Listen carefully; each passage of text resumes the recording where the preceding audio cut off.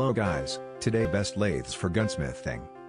Gunsmiths always need to use a host of tools that make the job easier. Thankfully, there are such tools available in the market. However, it makes more sense to use the lathes that can give the metal the grip it needs while working at maximum speed and delivering with precision. Accuracy and measurements gives an upper edge to the lathes, and so while selecting lathes, the make and parts of the lathe are vital points to note. The lathe machine gets to chuck jaws and tailstock too. Making sure that it can help in creating threads of varying sizes also will be a helpful point. These days, there are quite a few brands of lathes available. Let us check them out. I am starting from the last, and the product is the Mophorn Metal Lathe 8x16" 750 watts precision mini metal lathe.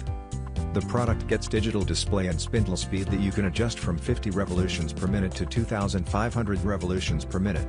The distance between the centers is 15 3/4 and the tailstock taper is of mount number 2. The Precision 8x16 variable speed lathe is ideal for hobbyists and professionals. The fourth product is the Shop Fox M11112 12x36" gunsmithing lathe.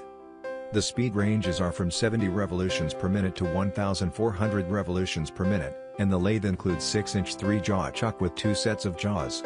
The lathe also gets 8" 4-jaw chucks and with reversible jaws and the 10" faceplate. The halogen work light is helpful for the process. The third product is the Mophorn Metal Lathe. The distance between two centers is 14 and the micro lathe has an electronic control system, and the spindle speed is between 50 and 2,500 revolutions per minute. The lathe can perform a lot of jobs like counterface turning, drilling, threading and cutting jobs. This is a benchtop lathe.